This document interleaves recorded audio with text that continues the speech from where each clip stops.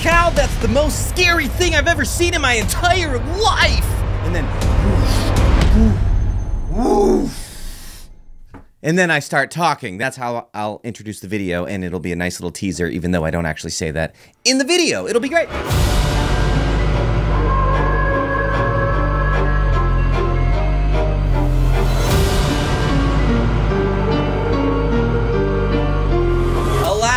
I am back. Welcome everybody to Say Movie Night Kevin Spooky Night. And boy, has it been a long time since I released a video. In fact, it's not been long enough because I still haven't learned not to turn on the smoke machine. Kevin, where have you been? I see that you have well, no, I can't see anything because you sprayed smoke everywhere. I see you still have all of your ornaments left over from the Christmas episode, which is the last episode that you put up on your channel, Kevin. Where have you been, Kevin? I've been working on a TV show, actually. So I've been working for the last year, pouring pretty much all of my creative energy and time and effort as the lead editor on a TV show called A Wonderful Day with Mabel McClay. And it's a lovely, sweet, cute kids TV show that is airing on the Daily Wire's kids platform. I'm so honored that I've gotten the opportunity to be a part of the show. You can check out the first 2 episodes for free. I'd love to hear what you guys think, because it's a big portion of my life dedicated to working on this show. It's for preschoolers, so most of you who watch my show probably, hopefully, aren't the target audience for the show. It's not a show that is gonna have a lot of blood and guts and gore, because personally, I don't think that that's the type of thing that's good for kids, but we're not here to talk about a fun, cute, interesting, lovely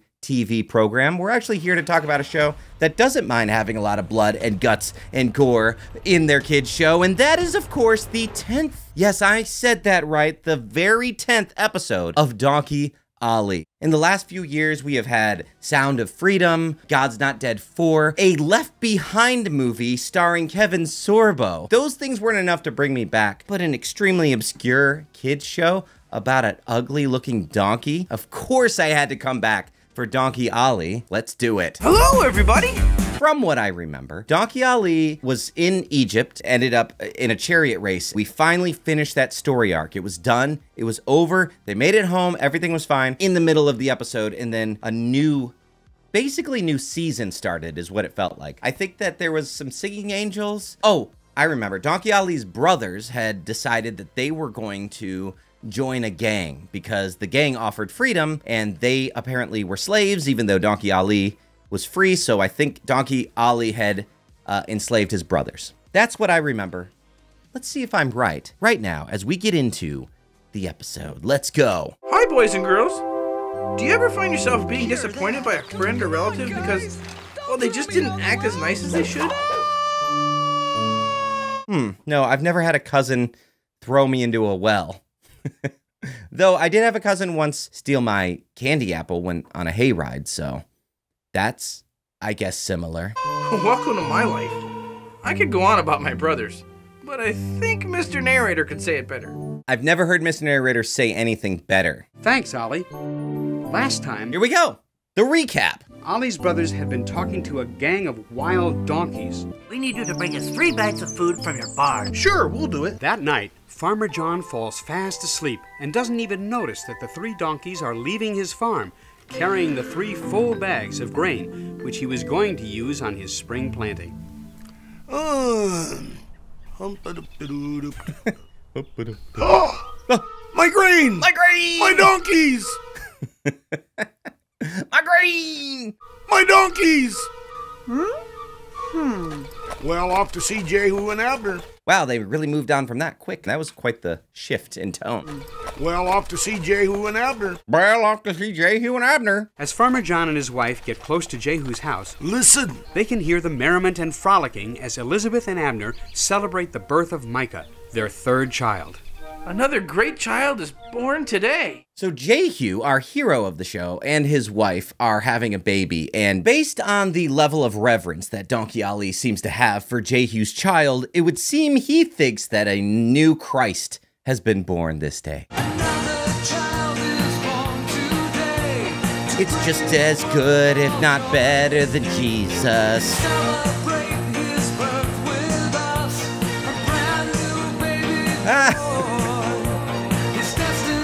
Boing, boing, boing, boing. Boy, it's another baby that looks as ugly as us. You don't want a baby to go wrong. Let's celebrate and make some noise. The world's a better place. The world's a better place because of this baby. Well, everybody seems to be enjoying Donkey Ollie's crappy song until he starts getting into the weird stuff. Ah!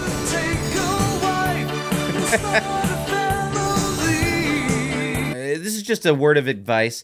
If you're looking at a new baby that's born, don't start bringing up later life events.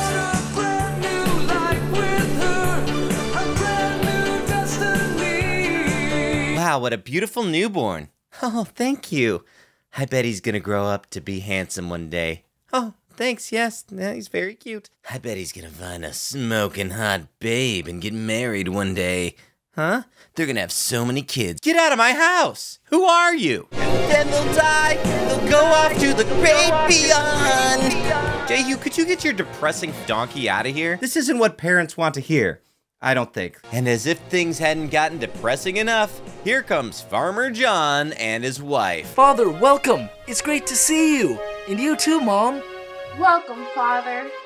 Children, it's so good to see all of you. And you, Wally, I'm so sorry. I have bad news. It can't be all that bad. And Rupert's here too. I saw Esau and Jeremy left and took all of my seeds with them. I saw Esau and Jeremy selling seashells by the seashore. That doesn't sound like Ollie's brothers. Are you sure? I mean, yeah, sure. One time they tried to murder me by throwing me down a well, but they wouldn't steal seed. I never told them this was going to be my last year for farming. This is my last crop of seed. I was going to build them a big running area full of grass. Just when you think you know your friends, they let you down. They left without so much as a trace. Everything is gone. Well, they've crossed over the line of right and wrong. Then Jehu gets really serious about this. It's time to put a price on their head and bring them in. They deserve the death penalty. We will find them and slit their throats. We'll be eating donkey tonight, boys. But Ollie steps in and says, I would rather not murder my brothers over this, over a little bit of seed. I'd rather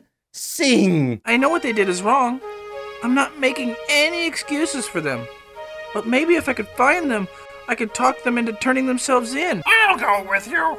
I'm sure we can find them if we look together. And now it's time for another song for some reason. If we look together. I have to imagine, and this is coming from somebody who's never written a musical ever in my life, and I don't plan on it. I have to believe there is some sort of methodology, some sort of intentionality behind song placement. Probably dealing with the story, probably having something to do with the emotion that the writer wants the audience to feel, sharing what the character is thinking or feeling in that moment. And I would go as far as to say that I think the makers of this show don't know that methodology. I think they just take a dart and throw it at the script, then say, well, we'll write a song about that. We can change for. Well, this song is boring. It starts off singing about how they can work together to find Donkey Ollie's brothers, and then it gets a little darker, I think. We can lay a jar to the land beyond the sky. Wait, what? Where are you going? Hold on. If we work together, we can drink the Kool-Aid. We can find a path together beyond the stars. Hold on, Ollie, I don't think I'm interested in, We're gonna make a suicide pact together, and it will make everything better. If we work together, I think we'll Listen to those Donkey Ollie harmonies. If we work together, I think we'll find. So inspired by this incredible song, Jehu decides to put his thirst for blood on hold for now. Okay, we will give you guys 1 week to bring them back in. After that, we're going to send out a posse. And we're going to kill them. Ollie and Rupert load up on sesame seeds, carrots, and water for their journey out into the wilderness. They didn't have the faintest idea of where to find Esau, Isa, and Jeremy. They were a couple of idiots. But they knew they had to keep searching. Otherwise, Jehu would send out his wrath on his brothers. And after searching all day long, they decide to camp in an abandoned olive grove at the foot of the Hebron Mountains. They're so specific sometimes. We've been looking all day. I know. I've been here the whole time. Why don't we stop and spend the night right here? Okay, it's getting too dark for me to see anyway. Now it's time for them to get attacked by bats like they're playing a game of Breath of the Wild. Sorry, no. Tears of the Kingdom. That's what I think it's called. Why don't we... Ah! Kill him! Catch him! Turn him into dubious food! Oh no! They're gonna get COVID! Bloop. Oh good, they fly off. That was really close. Close. It looks like they got Ollie. I think he's gonna need to be tested for rabies for sure. Some campsite you picked next to a vampire cave. Maybe next time you should use a little wisdom and look around. You're the one that's up there so high. You should have been able to spot them. Uh-oh. Seems like there's a little trouble in paradise. Hey, look, this is silly arguing. We're safe. They must have left and gone to look for a meal somewhere else. But then they forgive each other. Let's settle down for the night. Let's snuggle a little bit, please. But maybe Rupert and Donkey Ollie aren't the only two who are having a little trouble finding happiness. Donkey Ollie's brothers are learning that joining Antifa may not be such a utopian experience. We don't usually eat dry food. Farmer John always fed us carrots. Never had a carrot? I've had carrots. It's been a long, long time since I ate any carrots. You mean your hideout doesn't have carrots or oats? I didn't realize this episode was gonna have so much carrot talk. Wild donkeys don't know how to farm. All we ever did was work for people who did know how. This is a bit of mixed messaging, is it not? I'm not sure I even agree with the messaging here. I think I brought this up last time. I was saying that if we lived in a world where donkeys were sentient, basically humans. I mean, donkeys here in this world, they can talk, they can reason, they can survive on their own, then freedom, of course, is the option. They should be free. Obviously, in our world, donkeys aren't that way. It's dangerous to just let them run free, but they're talking as if though they're joining some sort of revolution where they're going to free themselves. They're gonna liberate themselves from the farmer's grasp. So now they're saying, yeah, well, freedom's all right, but there's no carrots, you know, because with our master, our slave master, we got nice food. We were fed well and we were treated well, and that's the important thing. But that's obviously not the important thing when it comes to freedom for beings that have the ability to choose freedom if they so desire. So I'm not going to go any deeper into that metaphor, but I do want to say that I think that I disagree with the messaging here. Is there something you're not telling us? Yeah. It sounds so great, like life was going to be wonderful. Are you saying it's not? Better than being in a glue pot or having your hide tanned. Still, things are a little rough. No human telling you what to do? What about that? Yeah, but no humans to love you either. Well, that's when this gang member donkey lays it out straight for Donkey Ollie's brothers. Come on, get real. You're a dead donkey when they know you steal. Couldn't we just... Go back? No way. That's why Sinbad and Longfellow had you steal from Farmer John. He knew they'd put a posse out on you. That's how he's kept everyone loyal to him. If you ever cross him, why, he'll just make sure you get caught at the scene of a robbery and take the brunt for the whole thing. That's when he tells them a little story about a little donkey named Spooker. That's what happened to my friend Spooker. He was another young donkey like myself, only he spoke up. Said he didn't want to do any more robbing. Well, the next time we went on a raid, he didn't come back. Sinbad told me they locked him in a stall. Really? They just left him? Yeah, with a price on his head. What was the price? I'm actually looking to buy a donkey, but I'm not actually sure what a fair price for one is, so... Whipper! Bring those three fellows with you. We'll travel by the light of the moon. Oh yeah, I feel a song coming on. A spookery song! Travel by the light of the moon. In the day we'll sleep. I think this song is sung by the guy who sang Monster Mash. Down on unsuspecting farmers thinking everything is fine. Wake up in the morning, they will all be crying. We'll travel, we'll travel, we'll travel, we'll travel, we'll travel, we'll travel, we'll travel, we'll travel, we'll travel, we'll travel, we'll travel, we'll travel, we'll travel, we'll travel. By the light of the moon! The moon. Travel by the light of the moon! We'll travel, Ow! The moon! You gotta start traveling by the light of the moon. If you don't do it, then you better do it soon. If you don't run away, they're gonna get you with their posse someday. Travel by the light of the moon. Meanwhile, Ollie continued to search with Rupert for signs of his brothers. Finally, one day they climbed... One day? How long had they been out here? Decided to stay up late to see if they could find them running through the valley below. But they couldn't, and they starved to death. Ollie, can you hear it? Hear what? I can barely keep my eyes open. Over there, silly! It's them! Listen! Those are the only donkeys that exist. You're right. Come on, let's go. Ollie and Rupert head down the hill towards the valley where the donkey gang is busy stealing supplies from one of the unsuspecting valley farmers, Jonah Marood. What they don't know is that in the middle of the farm, Jonah has dug a pit with a false floor just waiting for them. My goodness, this is convoluted. And while they are busy carting off food, he is hoping they come a little closer. Now, son, you put the carrots around the edge of the pit like I asked you, didn't you? Yes, Father, I put over 3 bushels of them. All right, you did do the only thing that we're here to do, right? That's a good boy. Boy, something sure smells good around here. I know. I've smelled that smell before. Well, it's coming from over there. It's coming from my butt. It smells like, Sinbad said to stay away from the house. Some people are really light sleepers. They could have a rope over your neck before you know it. Why is this show so morbid? It's fine, we're traveling by the light of the moon. There they are, Rupert. I'm gonna catch them. It looks like they're going to steal those carrots. Not the carrots! I'll see if I can spot an escape route. So Rupert flies up while Donkey Ollie goes to try to save his brothers from stealing the carrots. But unfortunately, things go awry. And once again, Donkey is trapped in a net. Cut him down, son. Let's skin him alive, son. I've got this one tied up. Okay, all the way. Yeah, end of the barn. But Rupert comes back like 10 hours later. Ollie, where are you? Ollie! Well, golly, Ollie. I better just head back and tell Jehu what happened. What? Why would you leave, Rupert? Rupert's an idiot. serves them right for getting caught.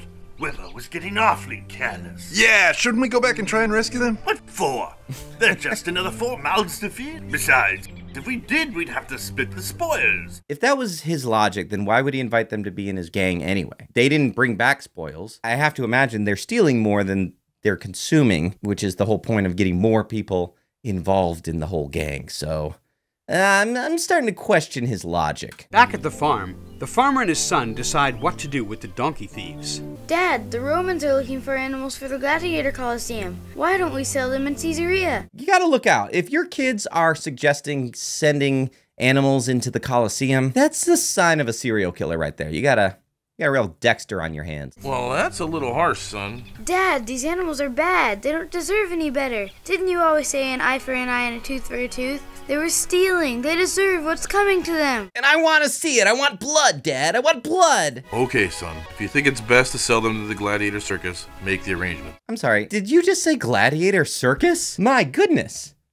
I'm extremely excited about the future of this show. Little did Ollie know he was being sold to the Roman Gladiator Circus, where grazing animals were put in the ring with wild animals who tormented and devoured them. Had he known, he would have been even more uncomfortable. I would have to say, me too. If I didn't know that I was going to be thrown into a gladiatorial arena, I would feel more comfortable than if I did know that information. I left some food here for them. I don't want to see you starving these poor animals. Ooh, I would never. You silly goose. Don't worry! They'll be fattened up for the circus. It'll be quite exciting to see them in the ring with the lions and the hyenas. See where your bad deeds have gotten us? I was only trying to help you get out of here. I wish you'd sing me a song, Donkey Ollie, and that would really help me understand. And now I'm being shipped to the Coliseum to be in the rings with the hyenas and the lions. Eaten alive! I'm sorry, really I am. Please forgive me, Donkey Ollie. Please. They painted such a good picture of what it was going to be like being free. I can see now it was all a lie. Freedom is a bad idea. That's when Donkey Ollie sings a lovely song, letting us know how bad freedom truly is. Good. Obviously, freedom in the physical sense, That's a good thing. It's bad to be enslaved. It's bad to be restricted. It's good to make good choices with your freedom. That's the important thing. They are suffering the consequences of a system that allows for slavery for donkeys that can talk. So that's bad. It doesn't mean that freedom is bad. And then in the spiritual sense, this also is a bad song. Like if this is some sort of spiritual metaphor, which is how the song seems to imply, not a biblical concept, though a controversial one among Christians, I found. Freedom from the law, but by doing wrong, you condemned yourself to death.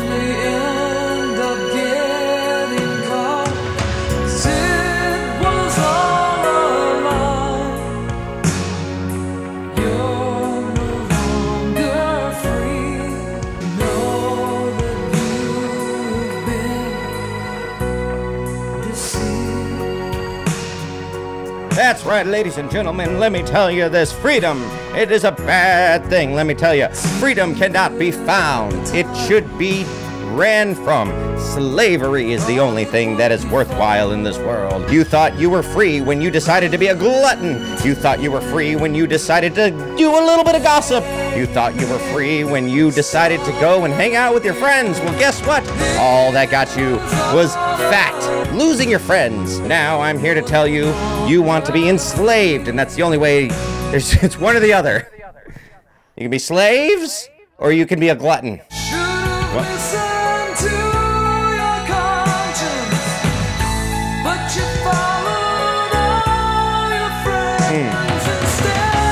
Never listen to your friends, only listen to the voice inside your head. A good piece of advice, only listen to the little tiny voice inside your head, especially if that voice is telling you to send your friends into the Coliseum. I know it seems pretty hopeless. Maybe Rupert will figure a way to get us out of here. I wouldn't count on it. If he doesn't, nobody's even gonna know where we are. After several days except for searching Mr. for Narrator, Ollie and his brothers. But he doesn't get involved, except for sometimes, and I guess this goes against his narrator code. Then we have another annoying scene with Rupert. But where's Ollie? I can't! What do you mean you can't? You can if you want. No, I said I can't! I can't! You could tell me, I'm a doctor. Just tell me where Ollie is. Is this some type of riddle? Because if it is... And that's the truth of it. I just don't know. Huh? I really don't. I wish I did, but just tell him. Just tell him the thing.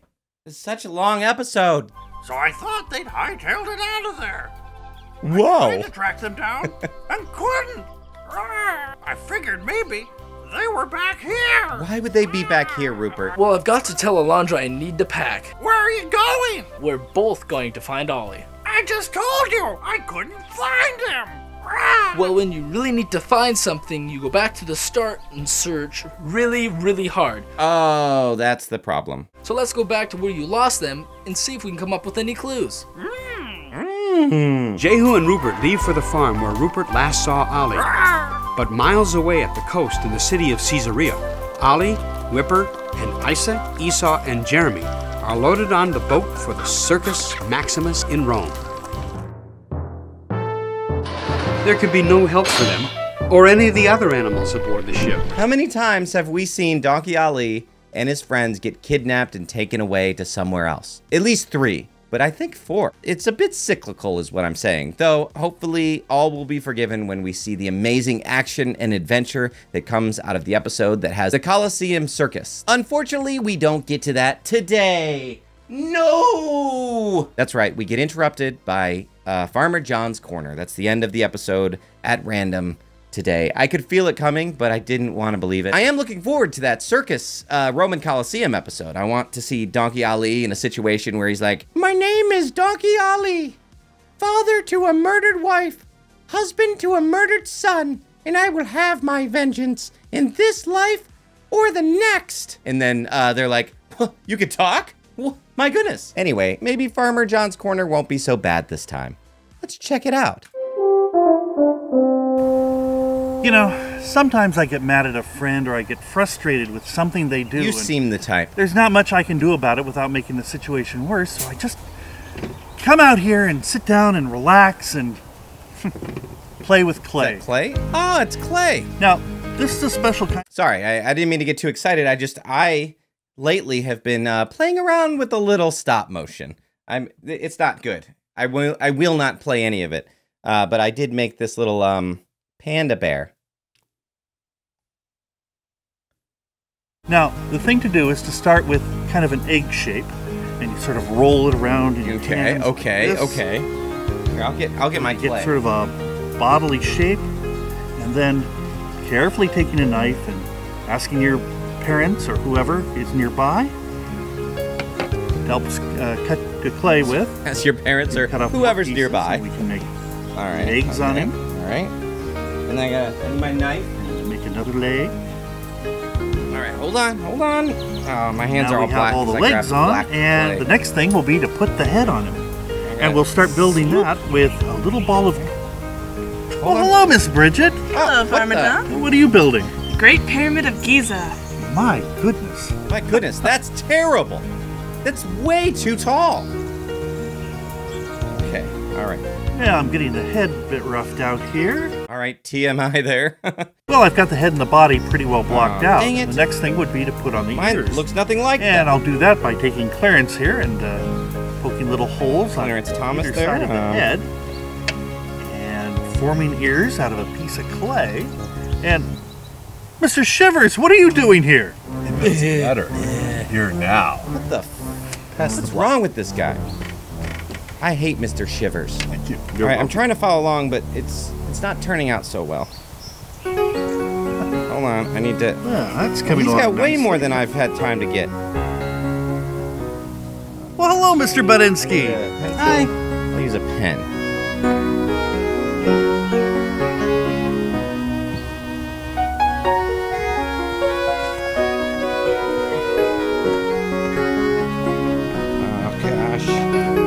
Screw up big time.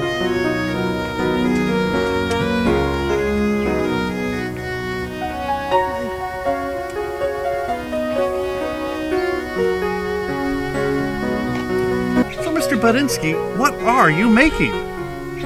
A scale model. Mine looks more like a reindeer, I think. And also, mine looks awful. Now, the final touches, I'll put a nice big smile on his face. And two little nose holes. Nostrils, they call them. They do, don't and they? He's done. Humans call them Now, nostrils. I can keep this. I could put it on a shelf. Or I could reuse the clay. I did it. What the? Haha, sweet. Oh, come on, guys. What's wrong with you guys? Okay, fine. Let's use the undo button.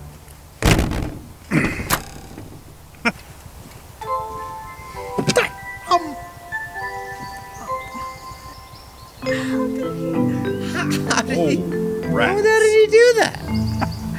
So I think I'll go put him on a shelf. See you later. Still, how on earth did he do that? How did he do that? Can I borrow your undo button?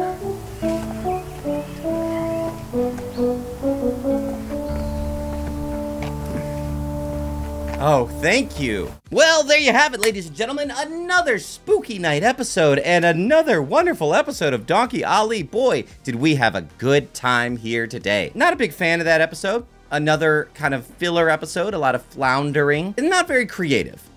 Another kidnapping, another being taken to another land. Last time it was Egypt. This time it's Rome. I'm looking forward to the circus and the Colosseum. Other than that, disappointing episode. Plenty spooky, and there you go. Guys, thank you so much for watching. Please hit the like and subscribe button if you so wish to do. I would love for you to do that, but if not, obviously don't do it unless you truly mean it. That's the important thing. And I will see you guys next time. I don't know when my next video is going to be, but it will be a good one and one that I'm passionate about and that I love, because that's the important thing. Thanks for watching, and I will talk to you all later. Good night.